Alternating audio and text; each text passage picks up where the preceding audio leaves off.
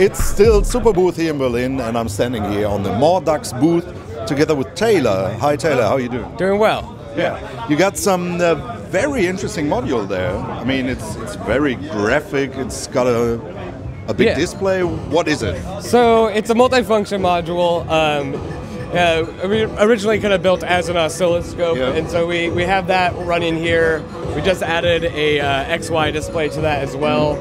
4-channel oscilloscope works just like your bench scope would. You have control over your scale, position. You can throw a capacitor in line and get AC/DC coupling, switching there. I'm going to trigger off of any of the 4 channels. You have a cursor, so you can actually do measurement, time scale, obviously. You can stop and start the display. You have the 4 inputs here. Right below it, you have 4 buffered outputs, so you're not getting any voltage drop. So you could be running an oscillator and not have to worry about any of that.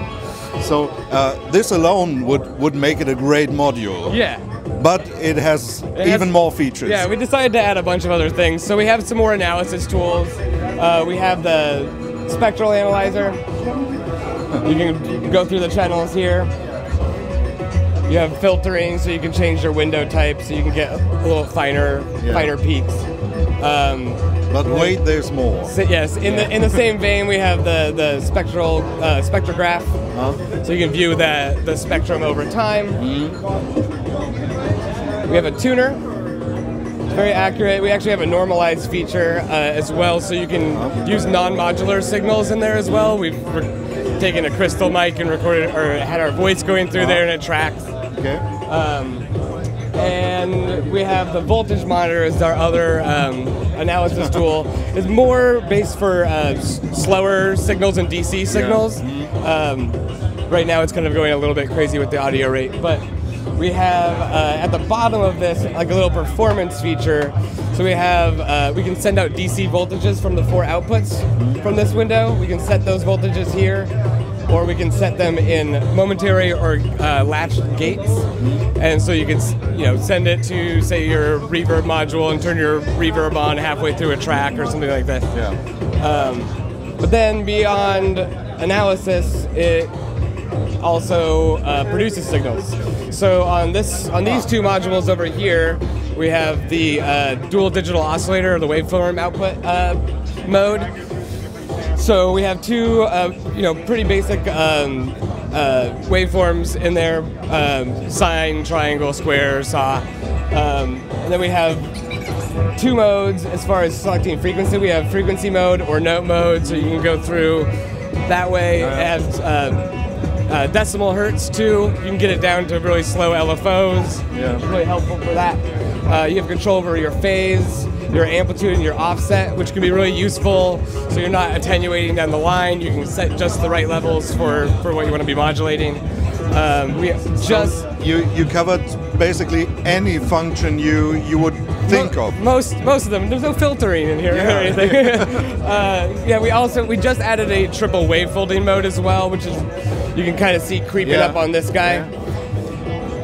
Which is real fun, and so we have the fold mode or the clip mode. So say we're on this guy here, we can take I'll bring it up here too because it's cool to look at. We can actually go to 200% here and start clipping these waves, so we can get trapezoids and things like this. All right. And then one last feature, in case there's not enough already, we have the clock generator as well.